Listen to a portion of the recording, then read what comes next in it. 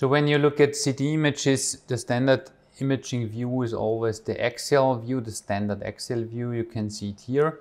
These are just axial slices of the heart.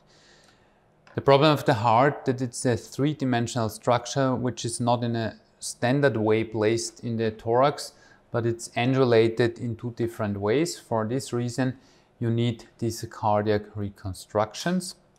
And the standard reconstructions we use in cardiac CT and also in MRI are this short axis view.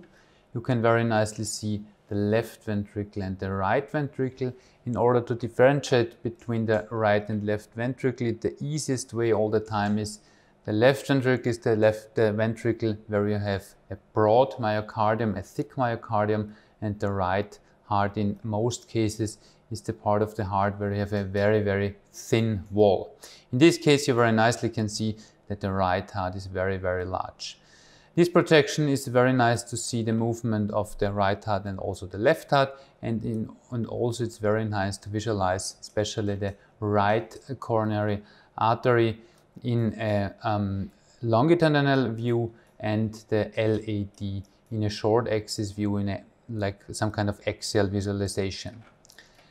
The second very important view is the four-chamber view. You can see it very nicely here.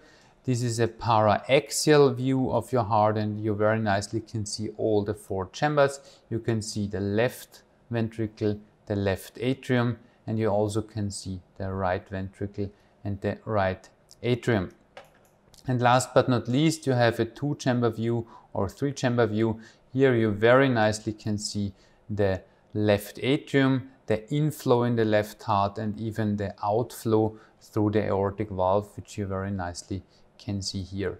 So for cardiac imaging, it's very important not only to use the standard axial reconstructions of your images, you really have to use dedicated cardiac planes in order to see all the different pathologies you want to visualize.